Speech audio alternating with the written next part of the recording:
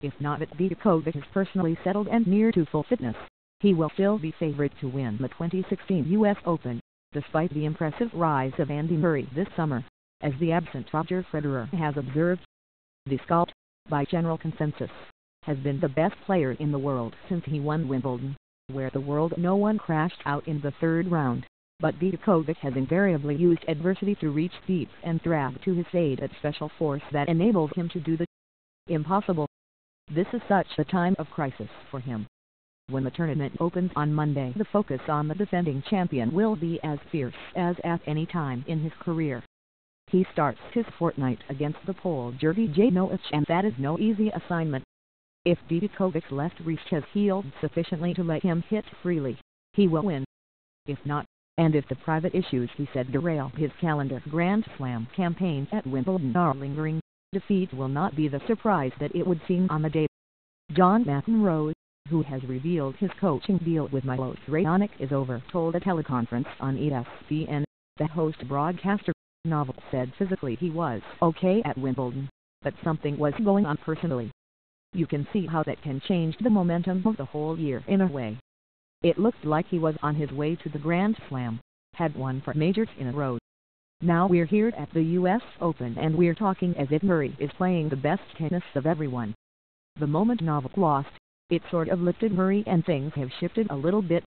It just shows you how little it takes. Players are always on their toes, but they have to expect things like that to happen. The key is to sort of regroup as quickly as possible and to be able to maintain that ranking as long as possible. Murray, who plays Lucas Rosol on Tuesday, could not be more settled. He has a wonderful opportunity to match Djokovic with 2 slams apiece this year and contemplate chasing him down to the No. 1 ranking by the end of the year. He oozes contentment. When asked about the whereabouts of his Olympic gold medal, he says, "It's in the hotel. I don't know where exactly." And, no, he does not constantly look at it, as if it is a genie lamp he can rub to conjure up another wish. "No, I just had it in my bag during Cincinnati week, and when I got here last Monday I saw Kim, and I had it out then to show her. I just keep it in my bag." Of his possessions, if that is not too crude a comparison, their 6-month-old daughter, Sophia, is clearly most treasured. Murray was separated from them for 3 weeks, the longest absence since she was born. And, like most first-time fathers, he is fascinated by the wonder of her development. "There have been a lot of changes," he says. "There's not like one thing she's doing differently, but in 21 days, she is just bigger and more mature. When she's eating better. She's not dropping it everywhere. Her coordination is a bit better. You don't know the fit when you see a child every day, you don't see the changes. But when you miss 21 days, you see it. It's a big change." Murray has changed, too.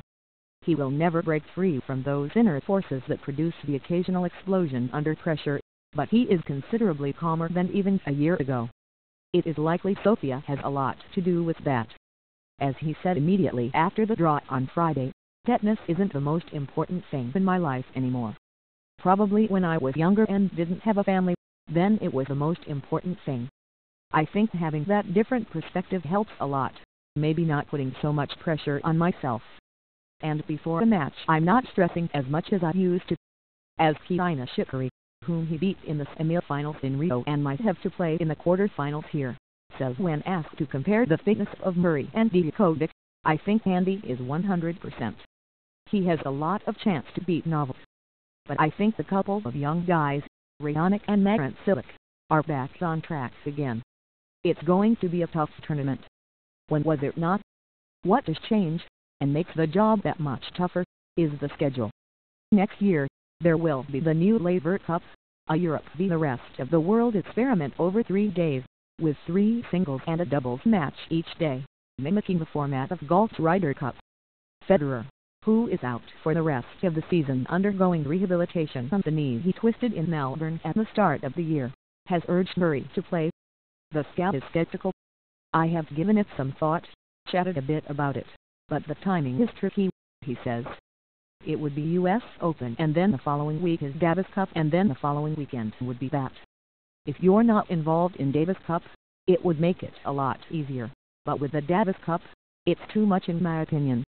Towards the end of the best summer of his career, Murray has his eyes only on the trophy he lifted 4 years ago to announce his arrival among the game's elite. This time, he will not be distracted by either Djokovic's fitness problems or the fanciful plans for yet another manufactured tournament more than a year away. Sofia, when she grows up, would probably not forgive him. If she is anything like her mother or grandmother, she would be as annoyed as her father if he lost against Russell on Tuesday.